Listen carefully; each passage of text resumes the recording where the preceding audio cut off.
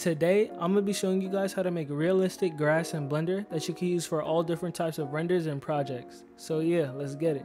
To start off, you can open a new project and we're going to insert a plane. So press Shift A, go to Mesh, and then press Plane. Now just resize it to how big you want it to be, and then we're going to start adding the grass.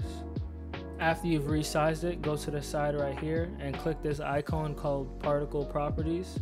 Then click this plus icon, click Hair, and this is what the grass is actually going to be. So as you can see, it looks really thin right now, so we're going to increase this number. I usually put mine at about 50k so it looks really full. And yeah, as you can see, the grass is really straight and I want a more realistic look. So I'm going to click Advanced, go down to Physics, and I'm going to change this number right here to make it have a couple curls and just move in a bunch of different directions. So yeah, this looks much better. Now from here, I'm just gonna make the grass a little shorter. So I'm gonna go to hair length right here and put this down, yeah, like somewhere around here. That's fine. So yeah, that's just a basic grass, and we're gonna add some texture now. To make this look as realistic as possible, instead of just making the grass just a green color, we're gonna find a grass texture. Head over to Google and just search up grass texture, and you can find a bunch of different ones to choose from. I think I chose this one, or something like that, something like this. These are all pretty good. I don't really like the lighter ones, but you could pick any one you want. Once you selected the one you like and you've downloaded it to your computer, just click this right here, press New, and now press Base Color, Image Texture, and open the file right here. After you've imported the texture, as you can see, the color hasn't changed, but we just have to change our viewport. So go up to here and click this circle right here. As you can see now, the grass is the color of the texture. And to edit it a little bit more, just to make it a little darker and look full, you can put specular down if you want, put roughness up. You could just play with these settings and make it look as good as possible. From here, your grass is pretty much done, but I want to add a couple plants and flowers and stuff like that. So we're actually going to download a plugin for Blender that has plants, flowers, all these different stuff that you could use. Head over to this website called Grasswall 3D and press Download Gscatter.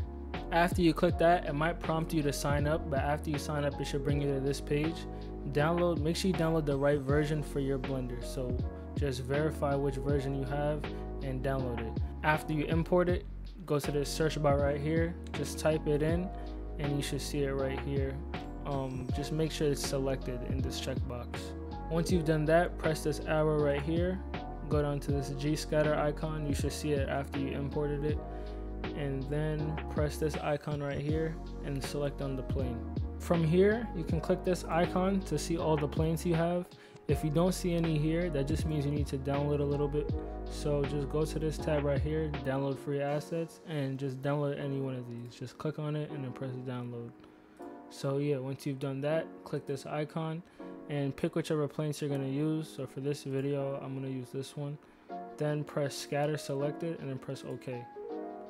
Now you should see a little menu on the side and you should see all the planes scattered all over the plane. So yeah, from here you could just play with these settings. And yeah, you can select how far you want them apart from each other, how many you want on there. So I'm just gonna do, yeah, I'll leave it here actually, and then I'm gonna make it a little bigger so it can actually show through the grass. So I'm just gonna put this up, and yeah, as you can see, it doesn't look that good right now. I'm actually going to select the grass and put the length of the grass down, maybe to about 40 something. Yeah, that's good. And then I'm gonna go back in here and put this down, put it up a little bit more, yeah, just so we have some plants and stuff on there. And yeah, this doesn't look bad. So now when you render it, make sure you render it in cycles so it'll actually look better. So to put it in cycles mode to render, just click this icon, go to render engine, and then render in cycles. Obviously add lighting and stuff like that, but it'll look much better in cycles. So yeah, that's just how you make a quick, easy grass you could use for any different type of renders you want to do. And yeah, like and subscribe.